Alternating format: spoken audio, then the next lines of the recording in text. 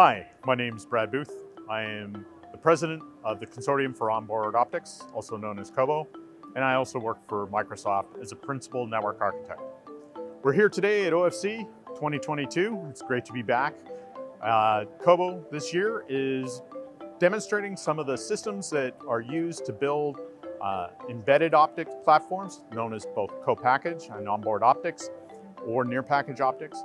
So we have some demonstrations of equipment being built that will enable tighter photonic and electronic integration. We also have a demonstration of some of the new connectivity solutions that people are bringing forward, connectors that are being made available to reduce the size of the faceplate connection.